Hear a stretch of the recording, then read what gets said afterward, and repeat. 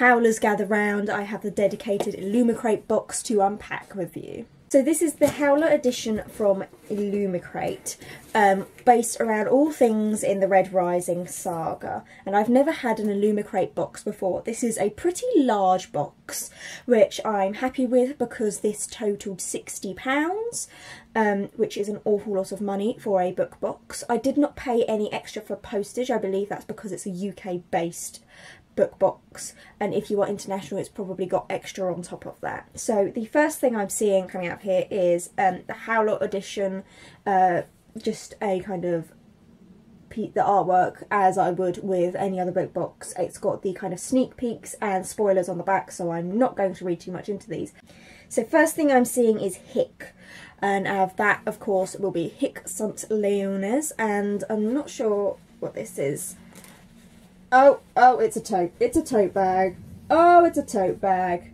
So we've got Hic sunt Leones in a tote bag, and this has got the face of a lion all in gold in it, because the Augustus family symbol kind of thing is the lion. And I love the way that the kind of cheekbones have got planets and moons coming out of the side on each, and of course the symbol of gold at the top as the kind of brow of the lion. It's really, really fantastic artwork, and I absolutely love this. I'll be using this as I go to the Pierce Brown events later on this month. So the next thing that's catching my eye is a very red hat with Break the Chains on, and I complain that I missed the Rattle the Stars beanie in, oh, it was a bobble hat actually in Fairy Loot, but I think I shall be much happier now that I've got this. Break the Chains. This is EO's Last Cry, and it's red. It's my colour. I don't have my red glasses on today, but it will match beautifully. Goes nicely over my ears, fits well. Love it. So next thing I'm seeing is this kind of bubble wrapped mug, but before I get in there, there are a couple of bits in the middle. So I've got Hamanthus Blossom Natural Lip Balm by Glasgow Soap Company. And I didn't know what Hamanthus Blossom smelled like, but that's absolutely lovely, and a really, really cool kind of a cool container to have it in, rather than just a little kind of typical lip balmy kind of screw and comes out and everything. This is quite futuristic. Made in Scotland, Glasgow Soap Company. Really, really lovely smelling. I can't wait to try and use this. The next thing I'm pulling out here is a little pin badge by Fable and Black, it's by. And this has got the Reaper's sling blade, scythe, however you would like, whichever one it is, with Death is My Shadow. Exclusive for Illumicrate. This is an absolutely excellent badge. The last thing that is inside this mug is a fantastic little treat, and it's only funny for those that have read the books and know.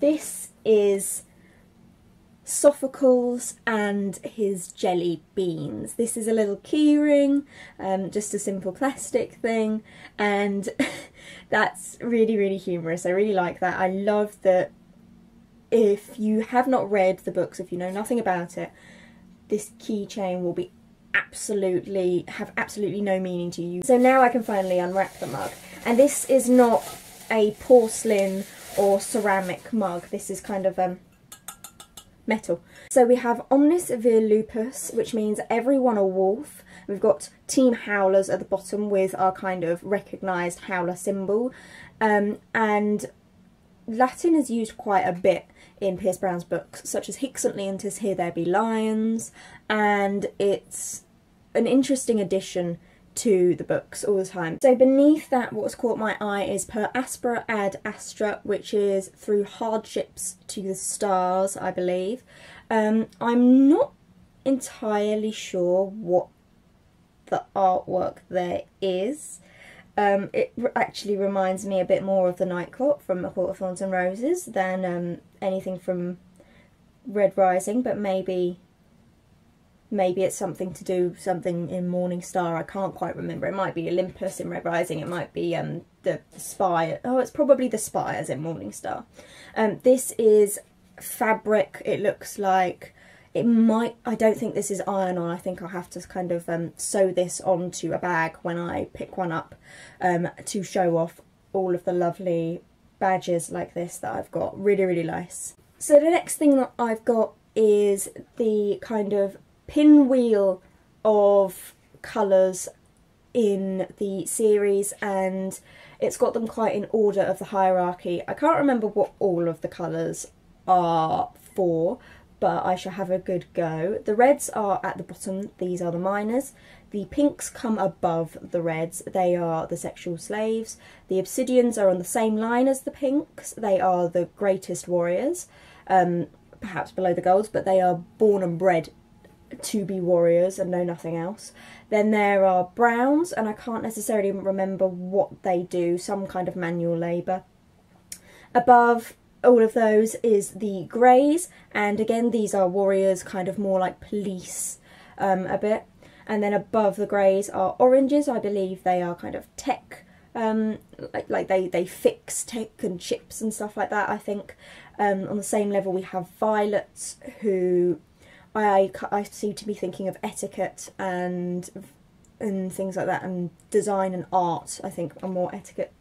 Then we've got the greens on the same level, I can't quite remember what they do. Yellows I believe are medics, they're on the same, they are actually maybe on the next, no, they're on the same level as the violets and the greens. Then come the blues, and they are kind of almost like machines in that they fly ships and don't have necessarily very much emotion.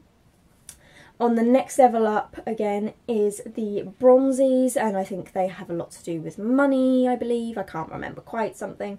Whites, kind of godly kind of things. They honour people before war and stuff, and I think it's good luck. Silvers, who I think they're the ones who have things to do with money, actually. I can't remember, I get them all mixed up. And then golds, who are obviously at the top. And I love that we've got the gold and the red together, because obviously we've got the bottom and the top joining here. So it's an interesting sticker, but just looking at this, it could generally be for anything. So after removing all of my yellow worms, I come across this interesting piece of wood. And actually there are two of them. And these are coasters that have the red and gold symbols lasered onto them. This is really, really clever, very simple and elegant, and I really, really like it. I like that we've got the two main ones here from the stories, and I will not again be using these as it will ruin them. I'll just have these as decorative pieces. What I'm seeing is a couple of bookmarks, and actually these look fantastic.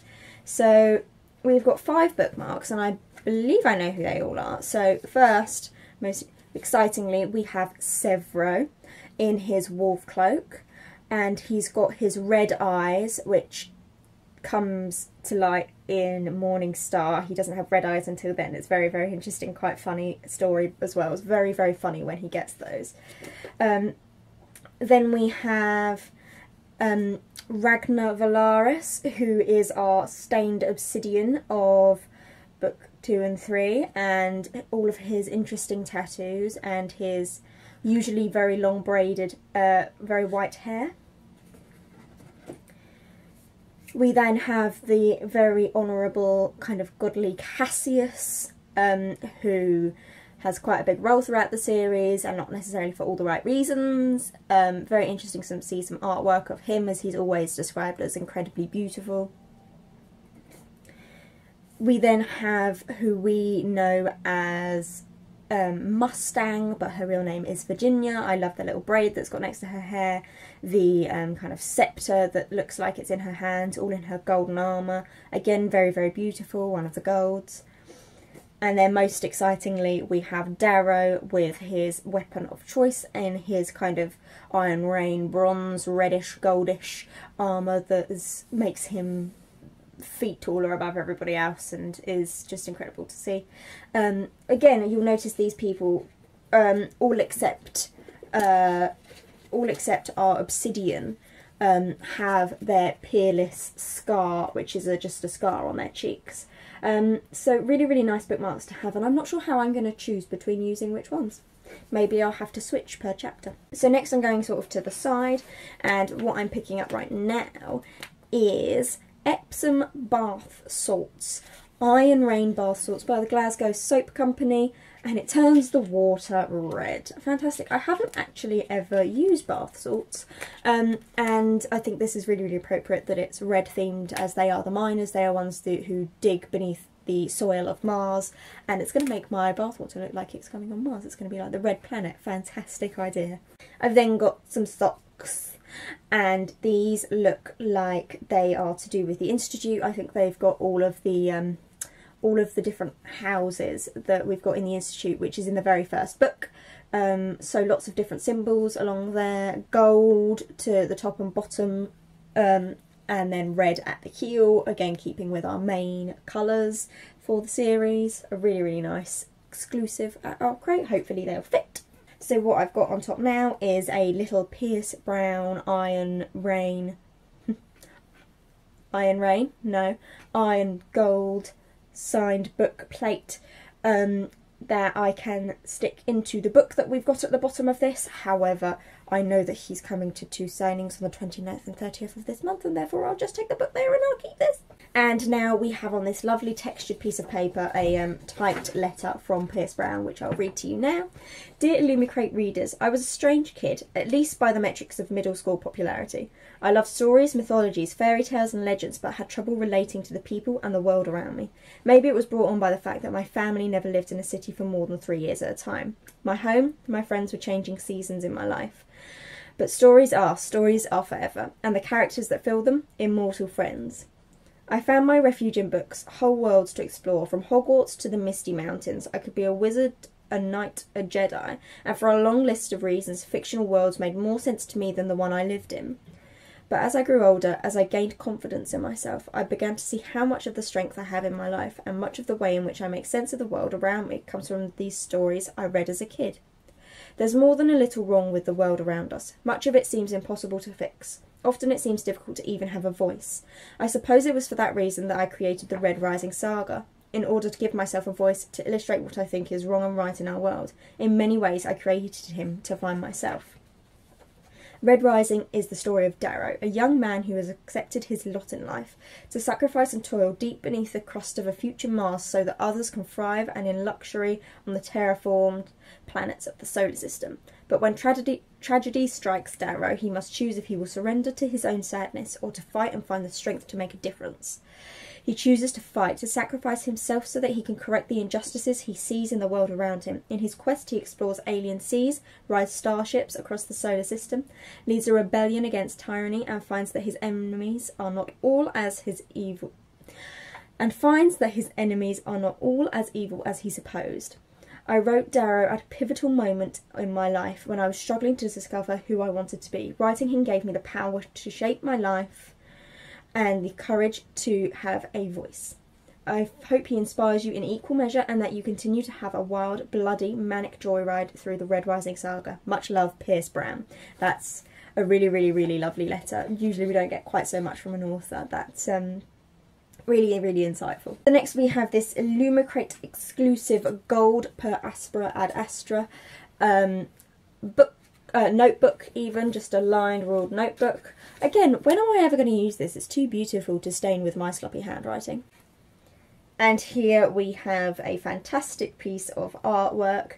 We have Darrow and Severo with their respective kind of weapons and helmets, fist bumping with the red planet Mars in the background. Next we have something that's really quite interesting and incredibly useful. It's a 2018 calendar featuring the words of Pierce Brown. So let's have a quick flick through. I haven't got a calendar left this year, and hopefully actually this looks like it'll be good. At least when the year is over I'll be able to kind of cut this off and keep the quotes, because you know calendars you end up throwing away halfway through a year. So here are the quotes. January, friendships take minutes to make, moments to break, years to repair. That was by Roke in Golden Sun, I believe. I won't be getting all these right, so don't count on me. I would have lived in peace, but my enemies brought me war. brought war even for February. That's a quote that kind of runs through the entire series. I'm not sure if it started from the very first book by Darrow. The Reaper has come and he's brought hell with him. Again, could be from any book in the series, most likely to be the first though from March. Here in April we've got man cannot be freed by the same injustice that enslaved it. My goodness, that's beautiful. Cannot remember which book it's from.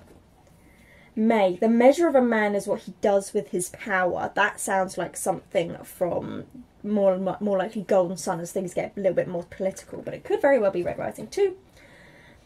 Wise men read books about history, strong men write them. That has to be Golden Sun after he's met Lorne. Again, that could be a Lorne or a Darrow quote there. So that's June. July, shit escalates. In August we have tactics win battles, strategy wins wars, Darrow or Roke, I reckon, in Golden Sun. September, home isn't where you're from, it's where you find light when all grows dark. Probably also Golden Sun, Darrow when talking to Mustang. October, a fool pulls the leaves, a brute chops the trunk, a sage digs the roots. I don't remember where that one's from. I feel like it might be Morning Star. Words are a weapon stronger than he knows, and songs are even greater. The worlds wake the mind, the melody wakes the heart. November, that might be Morning Star as well. My son, remember the chains when gold ruled with iron reigns. We roared and twisted and screamed, for ours a veil of better dreams. December, now that comes from the very first book, when all of the horror starts to happen and shit escalates. Of course, last things last, but most importantly, we have the book in here. There's no kind of special thing to this book, it is just as it is. And seeing as I'm going to get this signed, and I think people have missed an opportunity, I am going to try and spray this gold. People have not gone for the gold option. We've got black sprayed edges with Waterstones, red sprayed edges with Goldsboro books, but no one has gone with gold. I don't understand. I'm going to try and do gold by myself, get some spray paint and go for it, especially if this is going to be a personalised copy, so it won't be worth anything to anybody else. I'll tape it up and give it a go. Maybe I'll try on something less important first though. Sorry guys, my camera decided to cut me off and I've lost all sorts of daylight outside, and my lighting in here is not particularly good. But to wrap up, that was the Howler edition book box by Illumicrate. It cost me £60, no postage as I was in the UK, and I think for one that it was an absolutely excellent box, great value for money, and I will be using Illumicrate again because I was very, very impressed. And I hope for those of you that perhaps did not buy the box because of the mystery element, you didn't know if it was going to be worth it, now have an idea as to whether you would like to buy the box, because as of now the box is still available to buy on the Illumicrate site. So do go and buy it, snatch them up before they all disappear. I know that the Grisha box is still available and that's been out for a while, but I don't know whether they continue to stock these items or they stock a certain amount and keep them. I don't know how it works, so grab it whilst you can. Thank you so much for watching. Howlers for life. Ow!